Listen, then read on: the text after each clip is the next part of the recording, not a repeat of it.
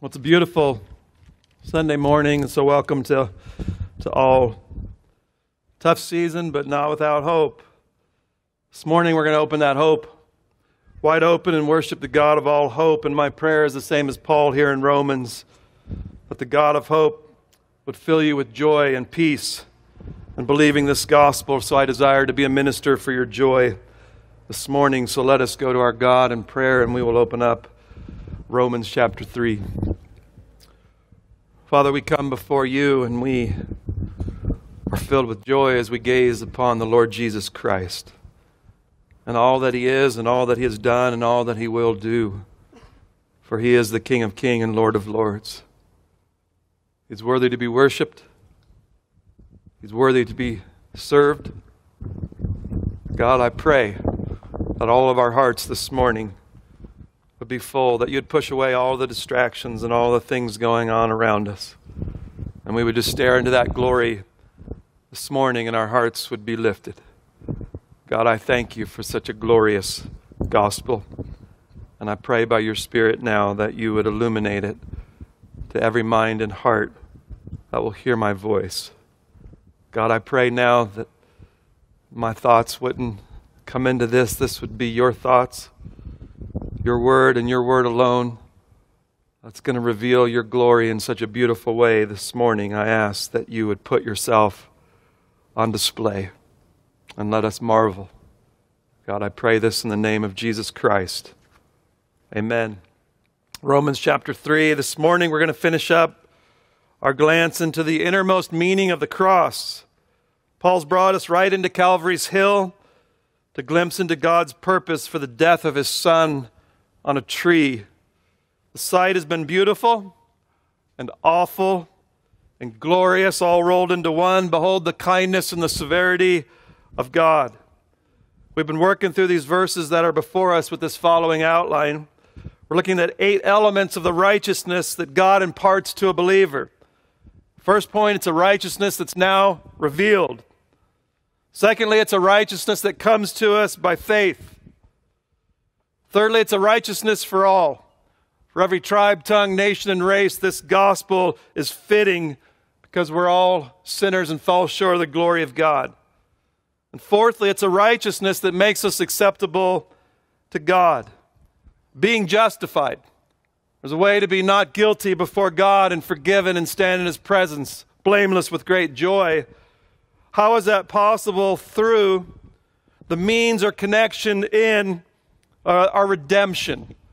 A kinsman redeemer who came and died for us and bought us out of the marketplace. He purchased us from sin and death and the devil's dominion. And he came and he purchased us back to God. And he had to pay a price called propitiation. He had to go up on a cross and he had to absorb the wrath of God for all of our sin and drain every last drop, so that now there's no condemnation for those who are in Christ Jesus. And he did it in his blood. And his blood represents death, a sacrificial death. And I wanted to begin this morning with quoting from one of the great saints of old named Horatius Bonar. I almost named a child after him. I love that name, Horatius. Laura didn't like it. She didn't like any of my names. Whitfield, Spurgeon, all of them. She just didn't like them. So we got names like Jordan and Taylor and Josh. So boring. It is not by incarnation, but by blood shedding that we're saved. The Christ of God is no mere expounder of wisdom, no mere deliverer or gracious benefactor. And they who think that they have told the whole gospel when they spoken of Jesus revealing the love of God, they greatly err. If Christ is not the substitute, which is all that we've been studying, he's nothing to the sinner.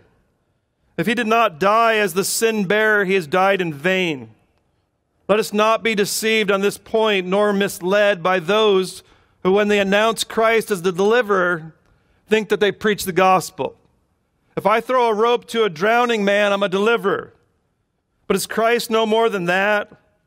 If I cast myself into the sea and risk myself to save another, I am a deliverer. But is Christ no more? Did he but risk his life? The very essence of Christ's deliverance is the substitution of himself for us, his life for ours. He did not come to risk his life, he came to die. He did not redeem us by a little loss or a little sacrifice or a little labor or a little suffering. He redeemed us to God by his blood, the precious blood of Christ in 1 Peter 1:18. He gave all he had, even his life for us. This is the kind of deliverance that awakens the happy song in Revelation 1:5, to him that loved us and washed us from our sins in his own blood. And so by his blood, the propitiation, he was killed on a cross on our behalf. So last Sunday, I introduced verse 25 as the linchpin of this section.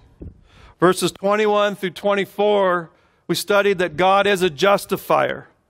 We saw the love of God, the grace of God, that he could justify us and make us right with him. So we have a God who's a justifying God to sinful men, women, and children. And then in the other half, 25b through 26, Paul is showing us that he's also a just God. So he's a justifier, and he's a just God, that he has to punish sin. This is the crux of the whole Bible, the whole gospel. How can God be right in declaring sinners righteous? Last week I quoted Proverbs 17:15. He who justifies the wicked and he who condemns the righteous, both of them alike are an abomination to the Lord. It's an abomination to say righteous to those who are wicked. Is that not the gospel? How can God be right then in justifying wicked people like us? 3 chapters in Romans to show you that you're guilty. And now God declares you not guilty. Forgiving sinners and declaring them to be righteous. You have full access to God. It's the most loving thing that I've ever heard of. But is it just? Is it right? And so we took up last week, we looked at the cross and we saw propitiation. And now the application will be made this morning that's just beautiful. Paul's going to work that out. What could be the most important question that could ever be asked or ever understood, we're going to look at that answer. Does God's glory matter to God? Does it matter to him that he is seen as righteous and all of his acts are righteous? Does that matter to God? I mean, he's God. Can't he just do as he pleases? If he wants to forgive sinners, can't he just forgive them? He's God. If he decides he doesn't want to punish sin, then just let him be God and do that. And Paul says, no way. It matters to God. And so this morning, Paul's going to take on some antagonists who look at the Old Testament, and the Old Testament is just filled with sin after sin after sin. And much of it is by God's people, Israel. Many of the heroes of our faith that we're going to look at in chapter 4, David and Abraham. Is God really righteous? Is he really just to just let all of that go? And that's what Paul's going to answer for us this morning. And it's breathtaking in his answer. And so I got good news for you. We're moving to our 5th point in our outline. I want to look at the 5th element of the righteousness then that God imparts to the believer. In this point, it's a righteousness that vindicates the righteousness of God. It vindicates his righteousness for the question that's before us. What was the purpose of such an act of the cross that was full of such love and such justice? If you'll look with me then in verse 25.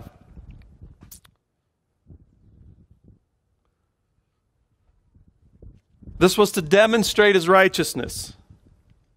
The cross of Christ was to demonstrate God's righteousness. So what does that mean? And we got to make this kind of a contextual distinction as we begin this morning. In verse 21, a righteousness is revealed. And it's a God kind of righteousness that he gives to us to make us acceptable to him. But here now in verse 25 and 26, This is God declaring his own righteousness. It's not the righteousness that he gives to us in salvation, but it's his very character that he is righteous. That's what we're looking at. So is he righteous to declare us righteous is the question. This is dealing with God's equity, his judicial righteousness, his glory, his name, his honor. And so the question is, scriptures are so clear from cover to cover that God is just. It's his character, it's his attribute. He can't be anything but just. He can't violate who he is. This is bedrock of Christianity, that our God is just. So why would God have to demonstrate his righteousness to mankind? God wants to demonstrate to the world that all his forgiveness and his justification of sinners, that he is just when he does that. God never violates himself when he saves a sinner. The wisdom of God was to give a salvation to sinners that took every one of his attributes and it put them on display in all of their fullness. When I teach the attributes of God, the application of every attribute is, where do you see this attribute the clearest? Well, come with me to the cross of Jesus Christ. And on that cross, we just see the attributes of God climaxing and reaching their peak, their fullest. So let's take a look then at Paul's answer as to why God was demonstrating his righteousness to the world. And the answer in verse 25 is because in the forbearance of God, he passed over sins previously committed. Passed over, this word is used only here in the New Testament. And it was a word that was used in Roman law.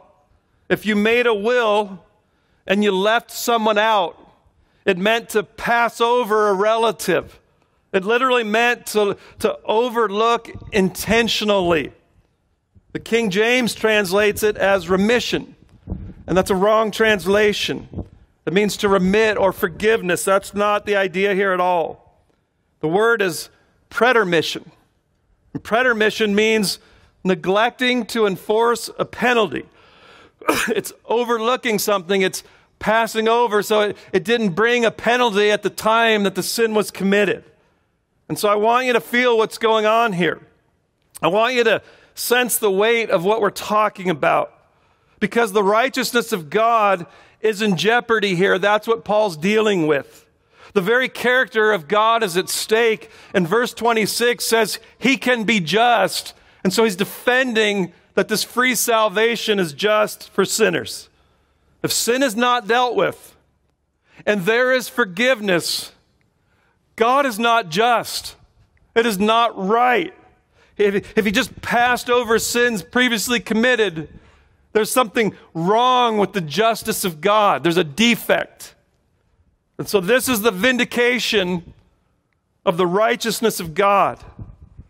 And it was done in verse 25 through the death of his son last week that I will now flesh out. But let's look first at passed over sins previously committed. What does that mean? In Psalm 103:10, David said this: he has not dealt with us according to our sins, nor rewarded us according to our iniquities. He passed over our iniquities.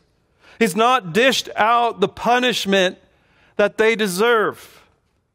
Verse 26 of Romans 3 says, at the present time. So Paul's referring to the past as he's writing this. And so this would be all the sins since the fall in the garden to present. Adam, the day you eat of the tree, you'll surely die. In the Old Testament, you have Abraham. And he lies to the king that his wife is my sister. Moses murders an Egyptian. Jacob's a liar and a cheat. David commits royal rape and murder. I want you to listen to 2 Samuel 12:9 with Nathan.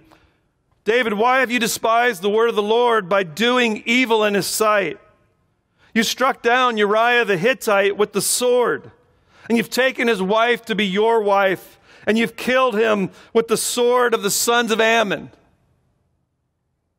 And then David said to Nathan, I've sinned against the Lord. And Nathan said to David, the Lord has taken away your sin. You shall not die. I think it was John Piper. I heard him 20 years ago talk about, for example, he said, what if you were the father of Bathsheba? Your daughter has been raped by the king, and your son-in-law has now been killed by battle. And the Lord has forgiven David. Your sins just passed over, David. Do you see how the justice of God is at stake here? By God showing mercy, passing over sins previously committed. Is that right? Just, David, your sins are forgiven, they're gone. I'm telling you, the very glory of God is at stake in this question. How can God be just and justify the ungodly? David, your sins are forgiven. I'm a just God. How does this work? This was Charles Spurgeon's dilemma when God was drawing him, and I want to read you the inner heart of Charles Spurgeon. He said, when I was under the hand of the Holy Spirit, under the conviction of sin, I had a clear and sharp sense of the justice of God. Sin, whatever it might be to other people, became to me an intolerable burden. And it was not so much that I feared hell, but that I feared sin. I knew myself to be so horribly guilty that I remember feeling that if God did not punish me for sin, he ought to do so. And I felt that the judge of all the earth ought to condemn such sin as mine. And I had upon my mind a deep concern, hear this, for the honor of God's name and the integrity of his moral government. I felt that it would not satisfy my conscience if I could be forgiven unjustly. The sin I had committed must be punished. But then there was the question, how could God be just and yet justify me who had been so guilty? I was worried and wearied with this question, and neither could I see any answer to it. Certainly I could have never invented an answer which could have ever satisfied my conscience. And that is the very issue that Paul is dealing with here this morning. How do you satisfy this problem? And so the character of God is at stake if this cannot be answered. And this is so big, so I want to make sure that we don't miss it. So I want to park here for 1 second. First, I want to ask you, if you'll flip over to Romans chapter 11. Where is all this moving? All that we're studying and looking at in Romans of this glorious gospel, where is Paul going to take it? And we just keep climbing Mount Everest and looking more at the beauty of what God has done in Christ. And when you get to the very top, the very peak of the mountain, I want you to hear where Paul's taking this. Verse 33. Oh, the depth of the riches, both of the wisdom and knowledge of God. That's what we're looking at this morning, the wisdom and the knowledge of God. How unsearchable are his judgments and unfathomable his ways. Who can get this? For who has known the mind of the Lord, or who has become his counselor? Quit counseling God and telling him how to do things. Or who has first given to him that it might be paid back to him again, which breaks grace. Bottom line, for from God, from him, and through him, and to him are all things. To him be the glory forever. Amen. All of this is leading us to Mount Everest to just marvel at the glory of God and what he has done in Jesus Christ. This is where we must end up as we climb this gospel together. Here's the view from the top. And so what is before us right now is big. What is the chief end of man but to enjoy God and glorify him forever? And the chief end of God is to put himself on display, that his glory would be shown and worshiped and marveled and adored for all of eternity.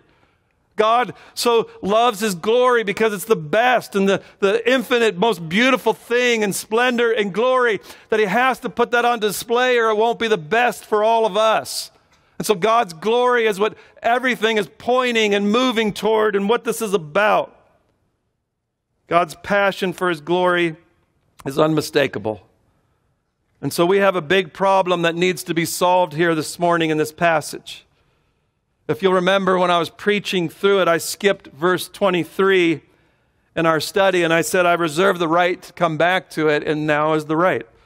So come back with me to verse 23 of Romans 3.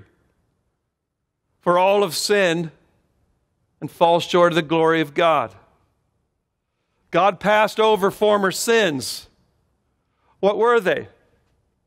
Well, all have sinned and fall short of the glory of God. The Greek word means to lack.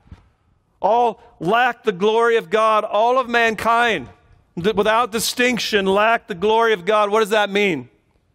In Romans 1:23, we studied it. In suppressing God in creation, you exchange the glory of the incorruptible God for an image in the form of a corruptible man and of birds and four-footed animals and crawling creatures. The glory of God and all that He is, you exchanged it for something less, something created, something in the image of God instead of God. There's the sin of all of humanity is there's something so beautiful and glorious called God, and our whole being has been made for Him, to worship Him and adore Him, and sin is that we exchange that for something lesser. And so all have sinned and exchanged that for something less. God's the most glorious thing in all of the universe. Nothing can be compared to Him. Nothing. Who's a God like ours? Declaring the end from the beginning, speaking a universe into being, and He's glorious within and without. He made us in His image to enjoy Him in the fullest. Adam and God walked in the garden and had fellowship, and God was in the right place in Adam's heart. We were designed to see God's glory and delight in it and enjoy it for all of eternity, and sin entered the world.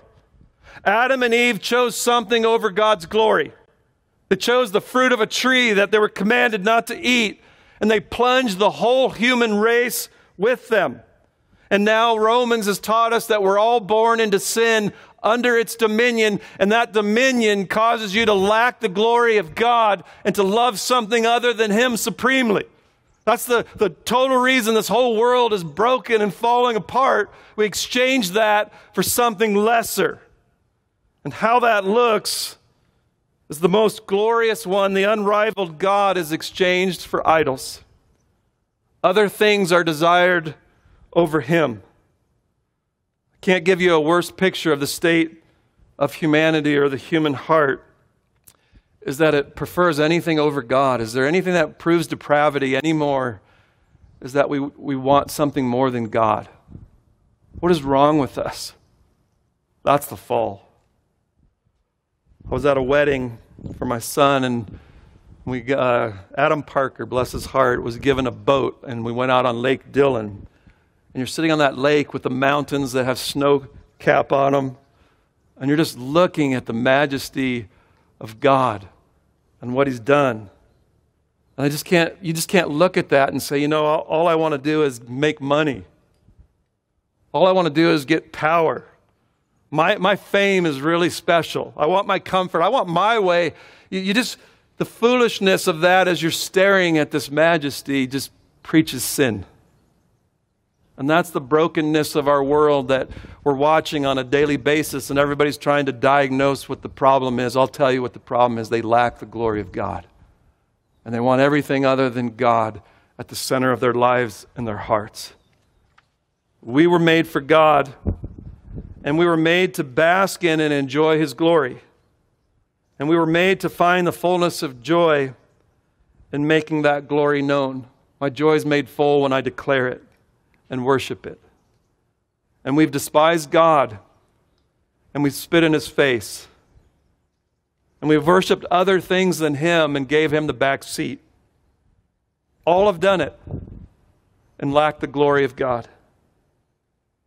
And my question to you this morning, does God care? Does God care about this? He passed over sins previously committed.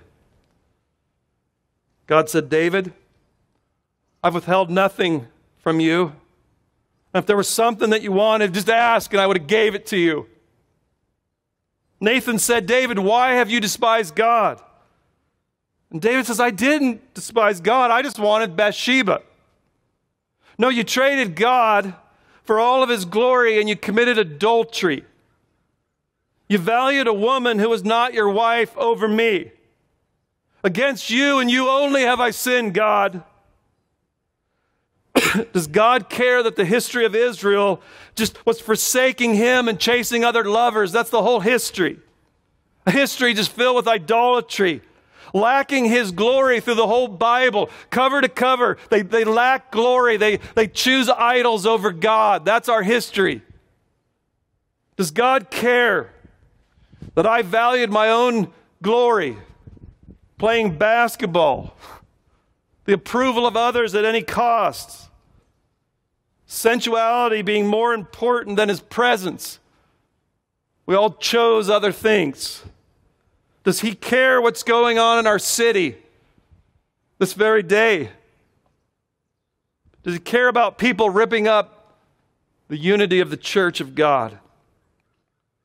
Does he care about a world that values everything more than him? That his glory is trampled every day. And then he just passed over it? All that idolatry, he just passed over it? It must not be very valuable or important to God if he just passes over. Why should I care about his glory then if he doesn't? Such despising of God, does he care? Do you see that his righteousness is at stake if he doesn't value his glory? If he doesn't punish sin rightly for despising his glory, he's not righteous. He's not just. And so this is so big what's going on in this verse. All of history and God's plan and his glory are at stake. His very character and worth are on trial. And this morning I want you to hear the most amazing answer ever to this dilemma and this concern. It's the cross of Christ. The public vindication of the righteousness of God. It's the loudest his righteousness has ever thundered at that cross. It's the clearest manifestation of God's justice that he's just. He's so just that he will punish every sin for despising his glory, even if it's upon his own Son. He who did not spare his own Son, but delivered him up for us all. Even upon his own Son, his sword had to be unsheathed. And so some 2,000 years ago, God vindicated his righteousness. I don't overlook sin. I don't ignore my glory being despised. Those sins were passed over because another would come and take the punishment for them. God did not violate his justice, he exalted it. And he lifted it as high as it could possibly go. God dealt with sin fully, faithfully, and righteously on his own Son on a cross. What we looked at last week, put him up on a cross, and he poured out his full wrath. Darkness comes over the whole land, and for 3 hours, Jesus is propitiating the full wrath of God for all of our sin.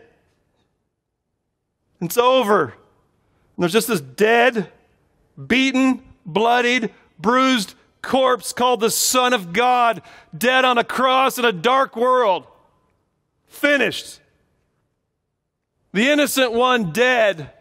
The apple of God's eye without breath. Does God care about his glory? If God just passes over this and forgives us, God is joining sinners in their view of his glory. And that's unrighteous. God can't deal that way with sin and His glory. So what is the way that God can vindicate His glory?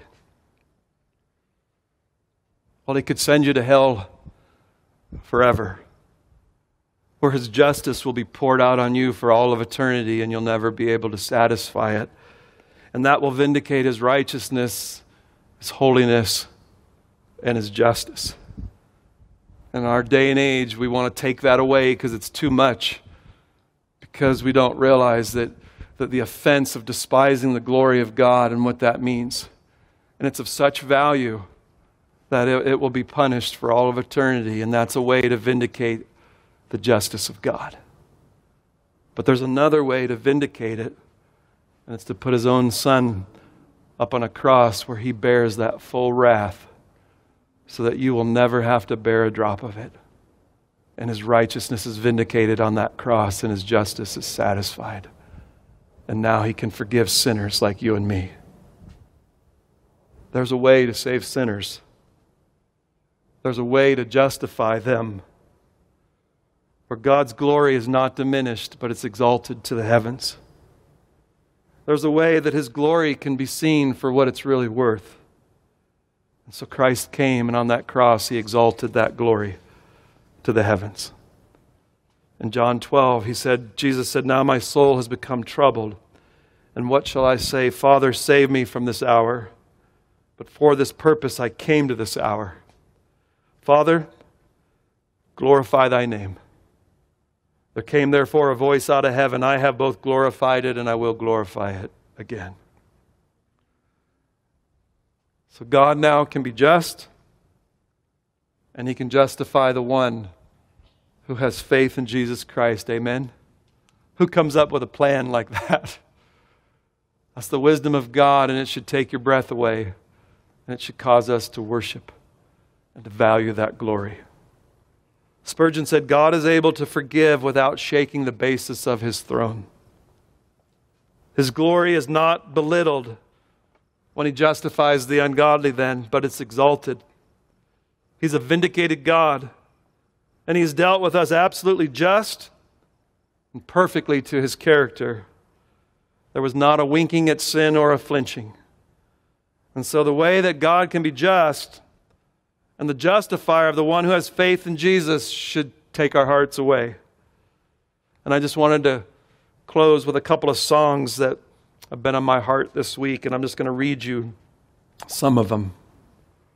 First one, "Here is love, vast as the ocean, loving kindness as the flood. When the Prince of Life, our ransom, shed for us His precious blood, shed for us His precious blood, who His love will not remember. Who can cease to sing Him praise? He can never be forgotten throughout heaven's eternal days. On the mount of crucifixion, fountains opened deep and wide. Through the floodgates of God's mercy flowed a vast and gracious tide. Grace and love like mighty rivers poured incessant from above. Heaven's peace and perfect justice kissed a guilty world in love. Here is love, vast as the heavens, countless as the stars above. Are the souls that He has ransomed, precious daughters, treasured sons. We are called to feast forever on a love beyond our time. Glorious Father, Son, and Spirit, now with man, are intertwined."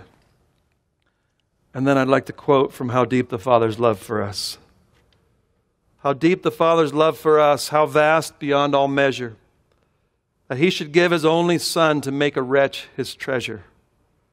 How great the pain of searing loss, the Father turns His face away, as wounds which mar the chosen one bring many sons to glory. Behold the man upon a cross, my sin upon His shoulders. Ashamed I hear my mocking voice call out among the scoffers. It was my sin that held Him there until it was accomplished. His dying breath has brought me life. I know that it is finished. I will not boast in anything, no gifts, no power, no wisdom. But I will boast in Jesus Christ, His death and resurrection, Why should I gain from his reward? I cannot give an answer. But this I know with all my heart, his wounds have paid my ransom. The gospel of Jesus Christ. As we close, I want to bring a few thoughts that have been on my heart this week. Romans 3:21 through 26. Church of God, I want you to unite with me for this gospel. To do all that we can with the days that God has given us to lift high the cross of Christ. I don't want anyone on the bench. If sick, you're praying for gospel and for revival, but every one of us are unified that this gospel is too good and glorious and beautiful to be the best kept secret, and that we would all give our lives for the spread of such a message. Second, will you make this glory your chief end? We lacked the glory of God, and by this gospel, it puts that glory back as the centerpiece of our life and our hearts. And so will you let goods and kindred go, this mortal life also? The body they may kill, but God's truth abideth still. Don't make earthly comforts and freedoms your chief end. Come fight your flesh with me to make this glory everything to us, because it is to God. Thirdly, all have sinned and lack the glory of God. That's the real problem of our world. And I want to engage this world in love and humility like Christ, in truth with this remedy, because we're a debtor to all men, every race, Republicans and Democrats, people who believe there's a real problem with COVID and people who don't. And I want us to be debtors and to enter in with this message, to get people right again, to quit lacking his glory, and to see this gospel, to put God's glory as a centerpiece. And so I want us all to join hands. And as Paul began this epistle, I want us to be unashamed of this gospel, because there's going to be a cost to proclaim it and to preach it. You're going to be thought idiots and fools. It's the power of God to bring people into the realm of salvation. And so I pray that all of us would be so overwhelmed with this gospel, it just comes out. And it's got to be shared, and we enter into lives and we bring this to people. And then I want us to stand firm in your freedom. Don't be subject again to a yoke of slavery. This gospel redeemed you out from under the law. Don't go back under works trying to get God's favor and acceptance. Stay firm in this gospel that you're loved by God and accepted and justified, and enter out into this world in that reality and that truth. Stand firm in your freedom. Don't go back under the law. Anyone sitting here this morning back under the law trying to get God's favor through your performance, stop. Stand firm in your freedom. This gospel is too glorious to walk away from it and go back to Moses. Stay in the glorious freedom of this gospel of the sons of God.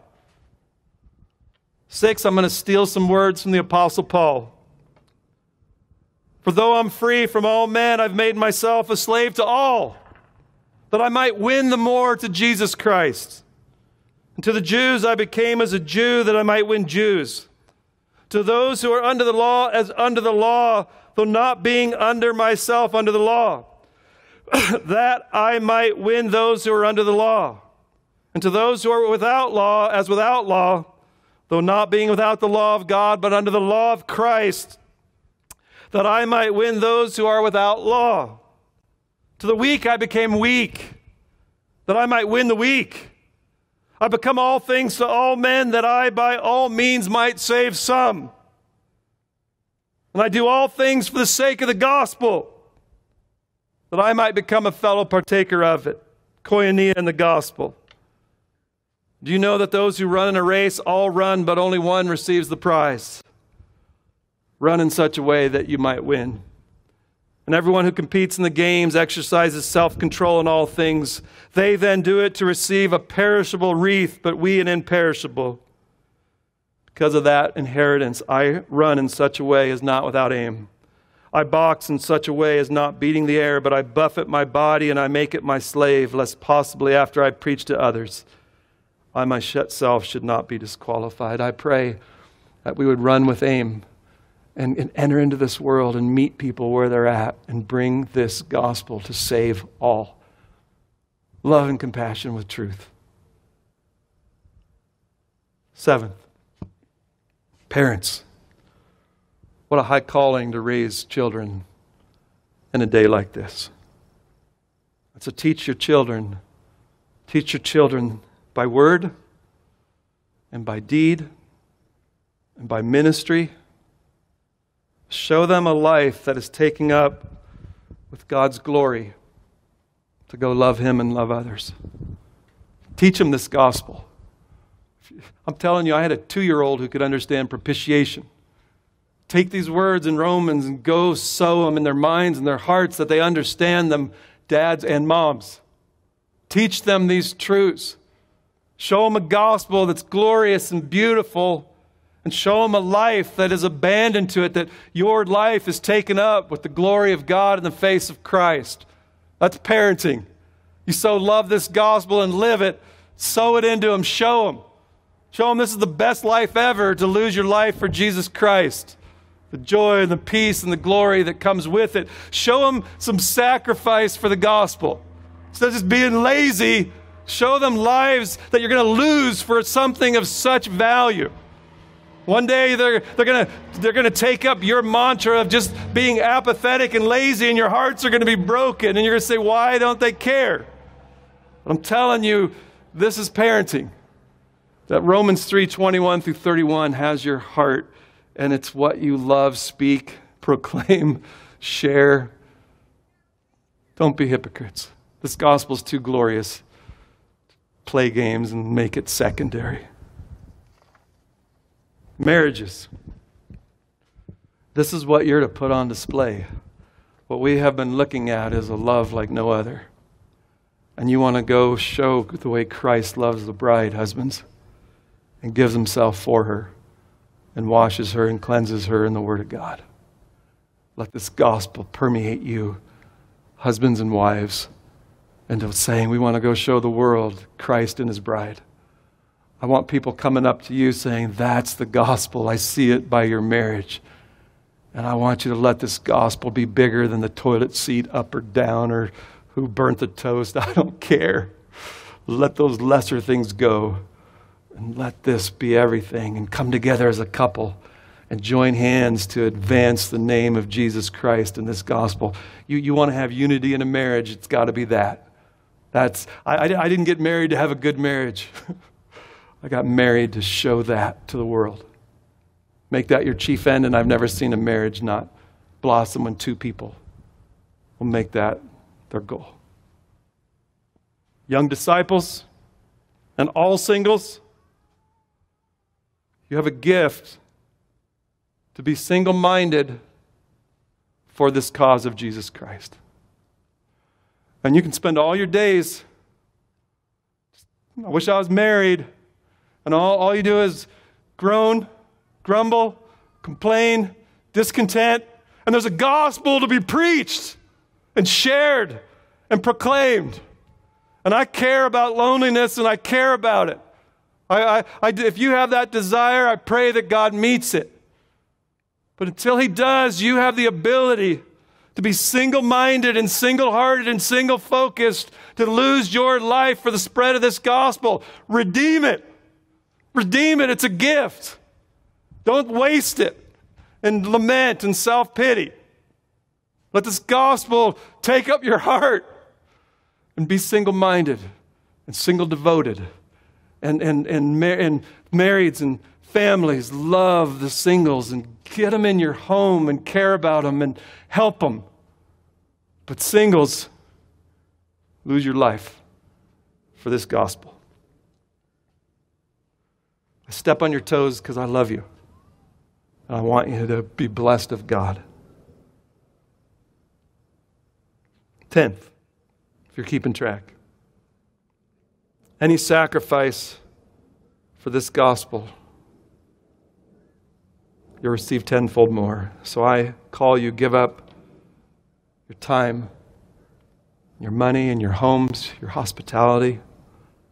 Any sacrifice for this gospel. This gospel demands my life, my soul, my all. And American Christianity has no sacrifice in it. And what we just looked at this morning demands sacrifice. And I want you to sacrifice for this gospel. Number 11. I got 30. Is there cloud cover still here? We need each other. We're living in the end days.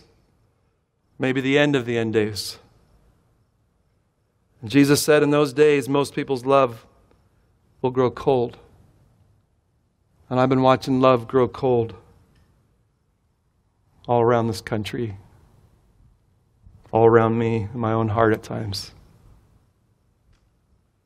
We need to lock shields, and we need to not lose what we just looked at as the preeminent thing of our lives and our hearts and our hope. Guys, this isn't our hope. Our hope is eternal life. Our hope is to be with God. Here we have no lasting city. Quit trying to make this your home. Passing through, we're aliens, we're sojourners. Let's help each other think that way and not put our tent stakes down and see how comfortable we can make this journey here on earth. Let's help each other, fight for that, because all of our flesh wants that. And so we got to lock in and help each other and not let our love grow cold. Fight it. Fight for it. This isn't the time to be cold and apathetic. Bridegroom might be coming back today. I want to be one of the virgins who's alert and ready and waiting for Jesus Christ. And then number 12, love your brethren for whom Christ died. Romans 14, we've gone over this many times. Don't judge them and don't look down on them. We got a lot of different thoughts on the things that are going on around us. And they're just lesser. What Christ cares about is how we love each other and receive each other with our differences. It's not who's right. He never even says who's right in Romans 14. It's not right or wrong, strong or weaker. I just want you to not lose sight of what really matters. And what really matters is the Son of God propitiating the sins, the wrath of God for our sins on a cross. And so I pray, be loving with each other and nurture each other and care about differences. Don't say this group is afraid, this group is liberal. Just let's love each other with a different thought, but one hope, one faith, and one Lord, one baptism, one hope. Stay unified. Stay unified, because the one thing that God doesn't want is disunity. And in the very thing that you're holding to, you might be right, but how you're handling it is wrong. And so don't lose sight of the bigger picture. And so let's lock shields. We need each other more than ever to make it to the end. And so I just encourage you more than ever. There are going to be some hard days. And we're not done with this by any means. I still think a lot more is coming. Locking up, shutting down. There's just a whole bunch of things, and we got to pray and seek God. And so the one thing I can tell you about the elder board is we're getting in prayer, reading the Word, checking with other godly men that we know of, and we're doing everything we can to shepherd this flock. And so the only thing I'm afraid of is not obeying God. And I want to obey what His Word says. And so just know we're going to all labor together, and nobody's checking out and flinching and afraid, and we're just all together as one now, and let's work together with a whole lot of confusion and differences. It's hard in a country when you can hardly get the truth. And so no one's got it perfect. If you think you got it figured out, you're probably prideful. So let's be humble with each other and take care of each other and help each other, so that where the world's falling apart around us, we're unified in this gospel, and they're going to look and say, what's different? But if we just start acting like them and we're afraid of everything that's going on and just making our chief end our liberties and all these different things, you're not going to show forth the gospel. And so we have an opportunity, what I just preached, to show the glory of it and the beauty of it in a world where that unifies us. and we're one on that thing. So that's my last application. You guys got any? Stand up and preach it. Robin, you got something for me, brother? I've missed you. Okay. Ray, you got something for me? Come on. Anybody else got application? It's a beautiful day out. I don't want to end the service. All righty, I will. Let's pray. Man, I love this gospel. God's just, and the justifier, the one who has faith in Christ. Father, thank you. Your attributes are so glorious and beautiful. Who you are, we just praise you and worship you. I thank you for being a God like this. I thank you that you're just and a justifier. You're full of grace and love and truth and full of justice. God, it's beautiful and glorious, your wisdom to come up with a plan like this. And Lord, your righteousness is not questioned because of the cross of Jesus Christ. You answered it with a final exclamation point. There's no doubt, no question. We just worship you for this answer. And I pray that every heart is taken up in a gospel like this. Lord, we give you all the glory, praise, and honor for this day. Amen.